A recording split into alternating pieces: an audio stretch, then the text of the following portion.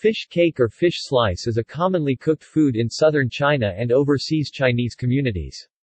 The fillet is made of fish that has been finely pulverized. It is made of the same surimi used to make fish balls. Usage. When production is finished, the fish usually comes in a large frozen rectangular fillet.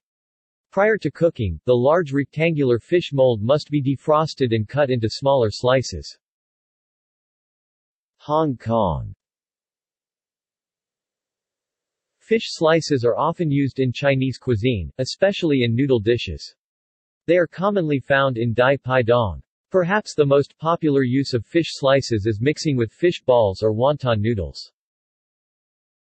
Another usage in home cooking is to combine them with soft vegetables like cabbage or bean sprouts. Meats like pork are also sometimes used for plate dishes. See also. References.